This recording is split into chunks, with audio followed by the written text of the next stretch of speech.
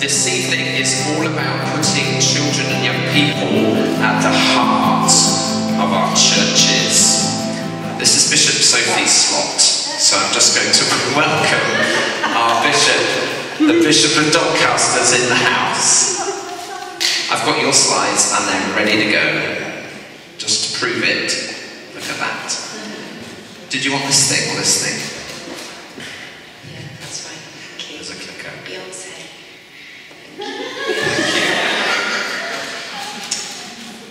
Well, lovely to see you all. Mike asked me to come and share a little bit about the vision for putting children and young people at the heart of things. And I do a lot of travelling about the diocese, being in all different kinds of places. And so I'm going to show you some pictures. I think I'm right in saying I always have permission for the pictures I take, by the way, just to be very clear, thinking about safeguarding. But also, it's a really easy topic for me to talk about because everywhere I go, there are fabulous stories around children and young people.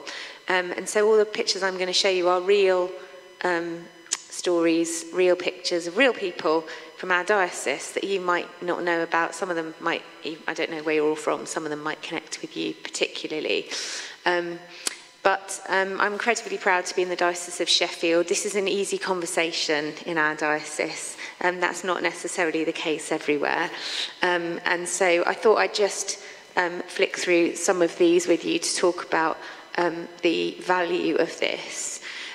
So we've lived in Africa, in Uganda, for a while as a family, and you'll probably be aware of the African proverb that it takes a village to raise a child. I think it takes a church to raise a Christian, and particularly the whole church to grow people in their discipleship.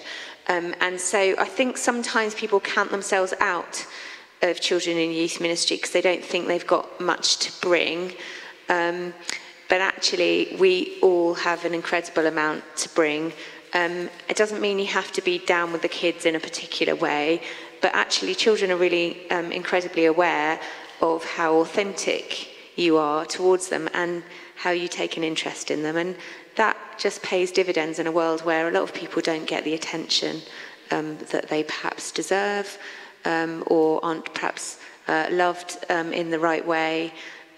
Just one of the really basic things we can do is really prioritise relationships, and I'm sure that's really obvious to you, but I see that going all over the place.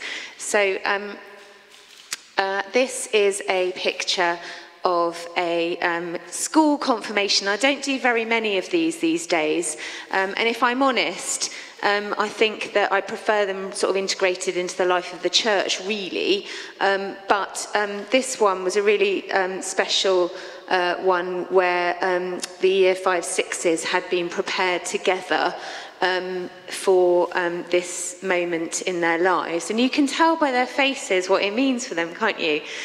But one of the key things about this situation was that at the back you can see, to my right, you can see Vicky, who is the minister and area dean in that place, and then to the left you can see our director of education, and he actually spoke at this service. I think he probably brought Bernard, his puppet, who tends to travel with him from time to time. The children are used to him visiting school, but I suppose I wanted to show you that because it's a joined up, it shows the joined up nature of our work across school, church and household. So the church is full of the parents.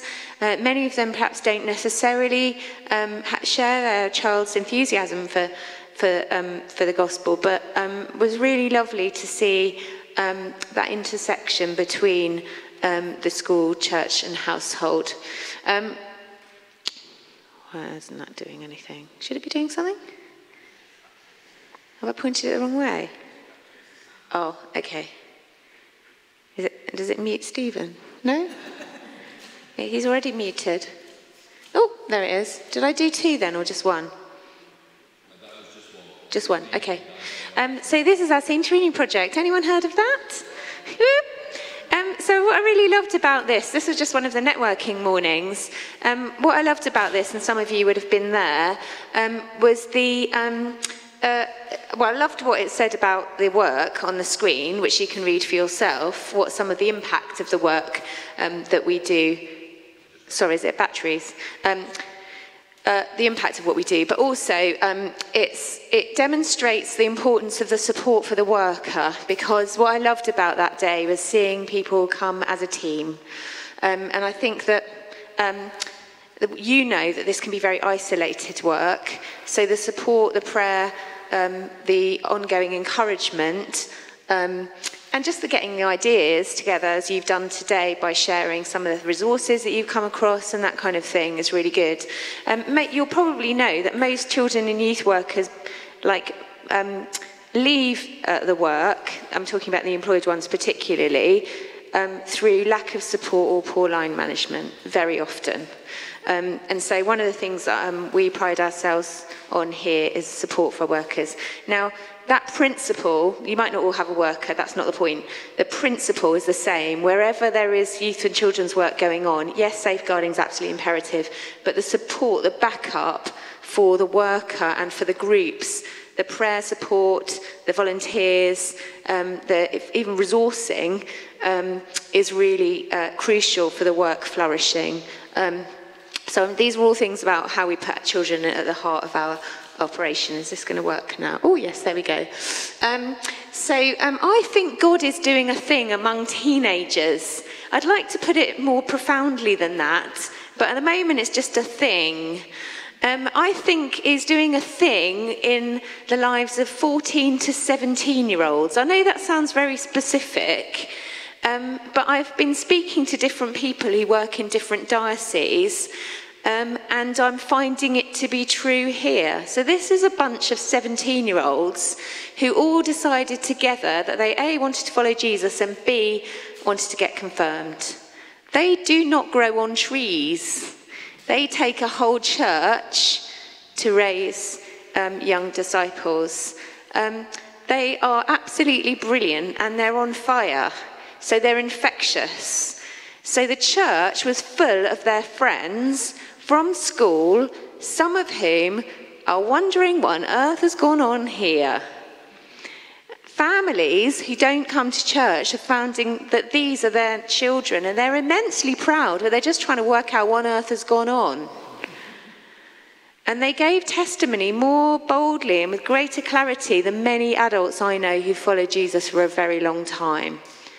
So this is really exciting and extremely profound, and it's not an isolated event. I just happen to have that picture.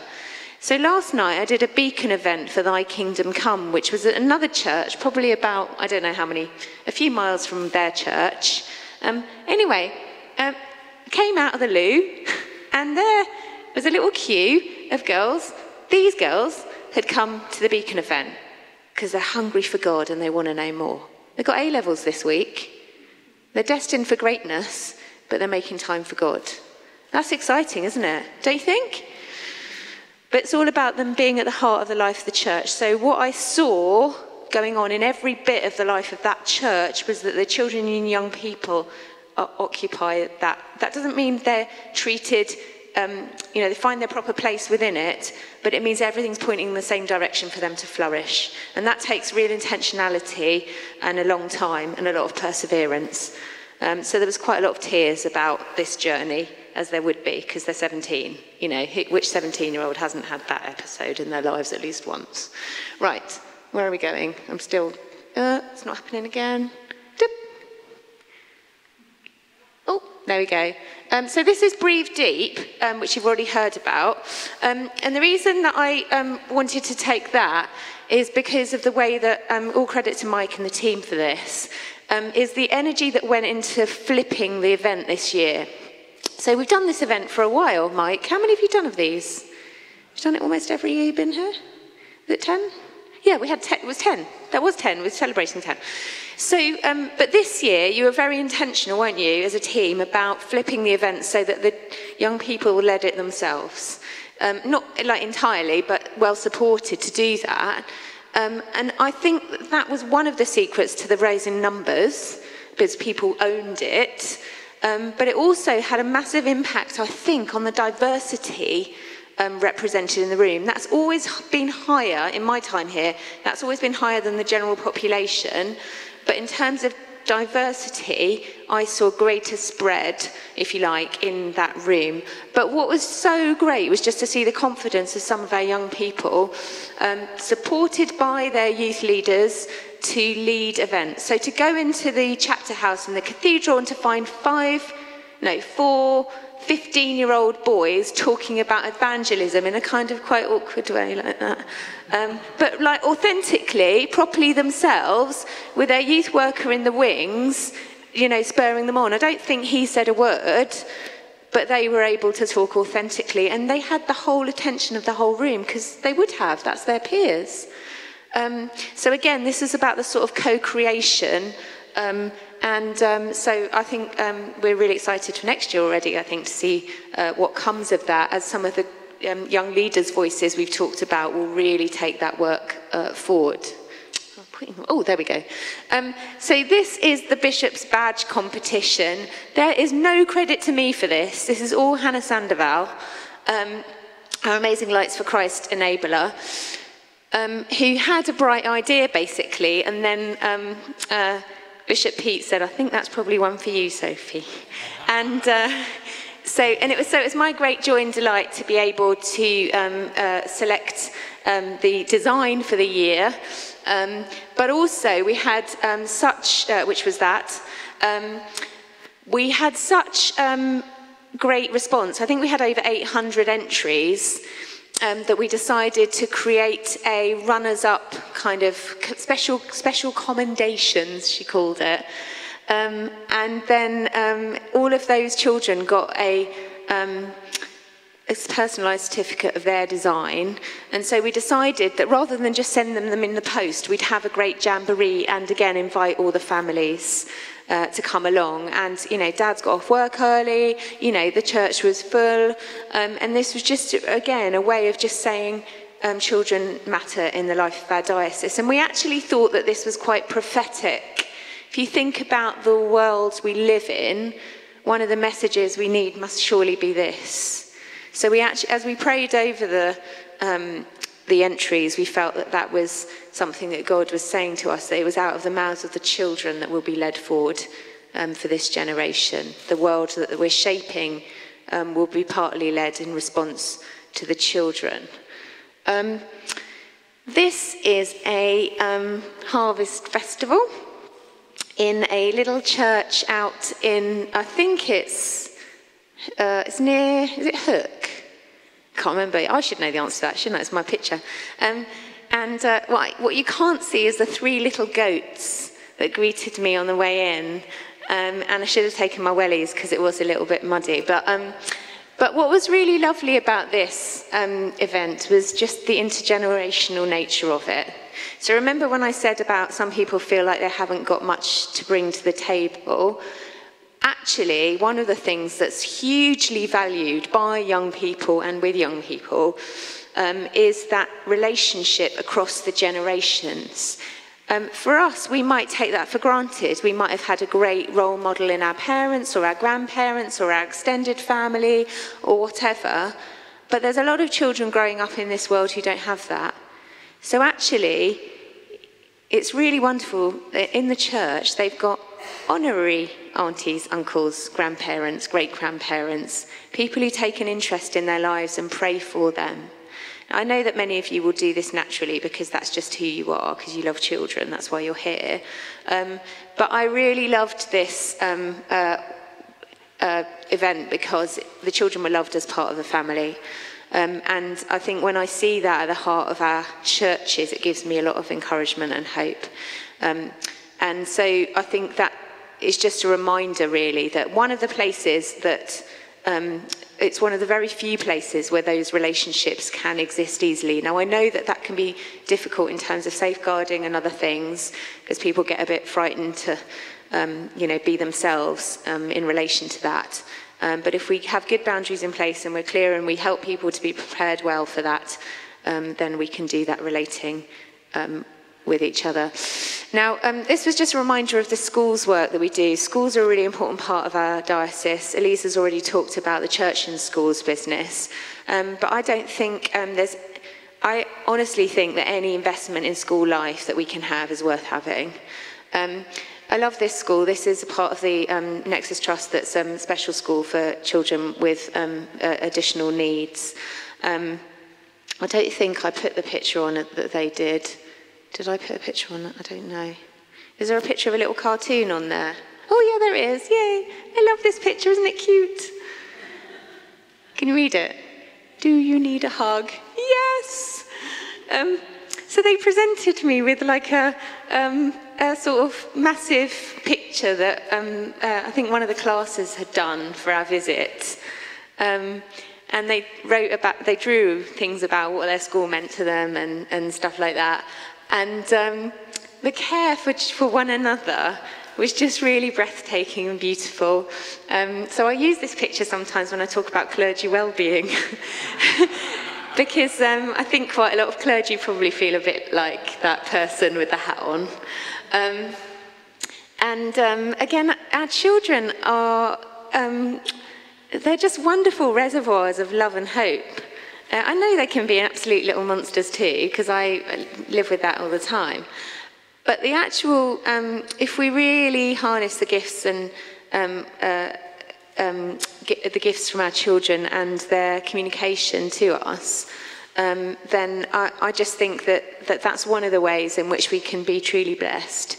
And of course, there's all sorts of spin-offs from that in terms of the wider community and what people see us modelling through that work.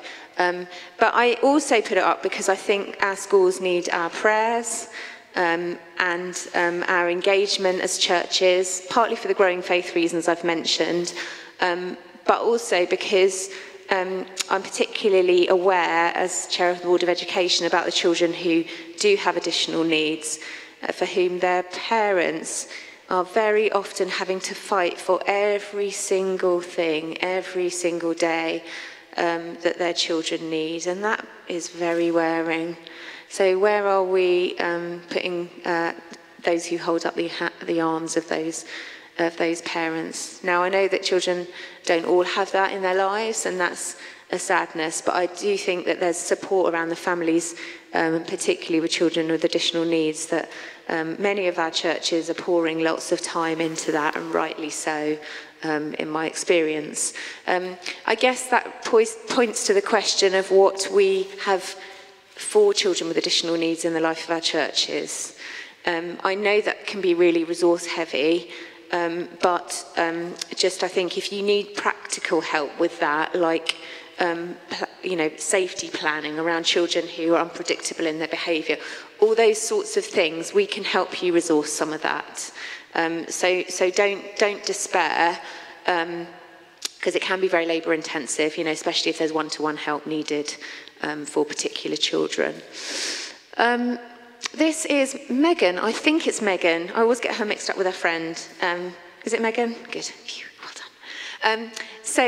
I'm showing you Megan because Megan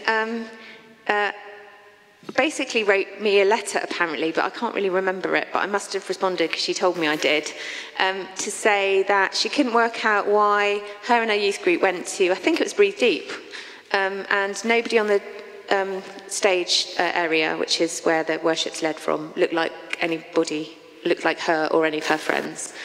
I'm really pleased to say that picture's changed dramatically, but that's partly because they had the courage to reach out and say, actually, this isn't good enough. So this younger and more diverse theme runs right the way through the diocese, right the way through the Church of England. And I think as we grow younger, we will grow more diverse, but it does take intentionality as well. I think we've still got the recording of the Difference workshop that they ran at Development Day. If you wanted to see that, that's amazing. But they really helped those who were in that workshop to think about what difference means and how it's a gift and something that we shouldn't be afraid of. And the thing that often people do is naturally, for lots of reasons, the way our brain is wired, we find people like us. We're kind of predisposed to be a bit fearful of people who aren't like us. So there are barriers to overcome in this work, but actually our young people are leading the way on that. I've got other pictures of like the whole youth group, they've gone on to lead some other things with me as well, some of those young people. So that's really, really exciting to see. I think that's it. Is that my last picture? Is that my last picture, Stephen? Yep. Oh no, there's another one. Okay, so these are the, is that my last one? There's a few more. Oh, is there some more? Oh, okay, sorry, I got a bit carried. I'll go a bit faster and then we finish. So this is a hot chocolate club after school in Dinnington. It's class hot chocolate, by the way, so we need quality. Don't be serving any rubbish, no watery rubbish. But this is really lovely because what they've done is prioritise, there's a particular day where the young people are coming past from secondary school. They get a free hot chocolate on the way home, but then very cleverly they've built this into their plan. So behind to that side of them, there's the church space, and they set up as a lovely sort of chill out space that they can then drop into after they've had their hot chocolate. And the plan is for that to grow into a youth group. So basically they've been strategic about what's available, and they've got to know the young people through the hot chocolate. Not in some sort of weird, like have a hot chocolate and then I'll have a conversation, but just naturally as they've reached out with their pinnies on in order to meet the young people. And the day we went, I mean, there was hundreds of them. I don't know quite how they managed it all. And what's really amazing is that Tesco, there are other supermarkets available, released someone, I think it's Tesco, it might be Co-op, anyway, a supermarket worker released someone through their social responsibility arm to come and work with them and then give them free stuff. I mean, what's not to like about that? So if you don't ask, it's shy bairns getting out, as they say in the northeast. Oh, was that it? So did I go over two then? Oh, sorry. Oh, one. So this was... I've shown this picture because this is Rachel Jordan-Wolfe when she came to talk about evangelism a couple of weeks ago, which was absolutely awesome. Look up the Talking Jesus 2022 report. In it, you will find some incredible statistics about the availability of people for the gospel, how many people there are who are keen to hear more about Jesus, and how many families with children under 4 the church is already engaged with. And so what they've done is very cleverly target some particular resources for that work. So they've got really lovely Bible story books to give away. They're pretty cheap for toddler groups and parent and carer groups and that kind of thing. So this was just really encouraging news for us as we thought about evangelism. And there are going to be deanery evangelistic days happening later in the year. So look out for those because we're really hopeful about children and young people being part of that. I put this one in because this is an iftar, which is a breaking of the fast for the Muslim community. This one happened to be at Sheffield at Hillsborough Stadium. And I was invited to be one of their speakers. And I wanted to show those children to you because we'll have different views on different approaches to different faiths. But I really just wanted to remind you of the world we live in and the fact that actually how we engage with other faiths is really essential. Some of our church schools do this really well. And so I just wanted us to be thinking about how we equip the young people that we work with to live in the world as it is today. So we'll have lots of different views about our response to that as Christians, but I just wanted to remind us that we can live in our own Christian bubble if we're not careful, forgetting that we're part of a big wide world. So, finally, coming into land, Reasons for Hope 2032. I've put that as a sightline because that's our horizon for the strategy refresh that Mike mentioned earlier.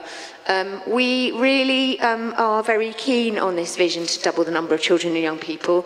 And actually, if you only got 2 young people in your church, 4 doesn't feel like that many, does it? So, you know, it's all relative.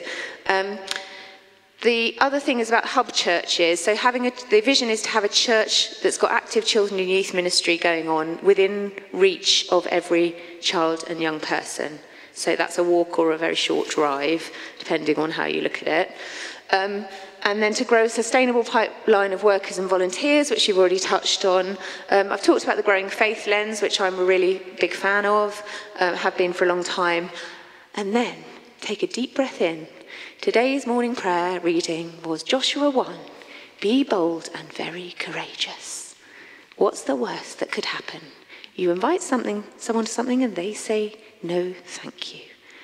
That's about as much challenge as we're probably going to get. So I just really want to encourage you to keep on doing the good work that you're doing. Thanks.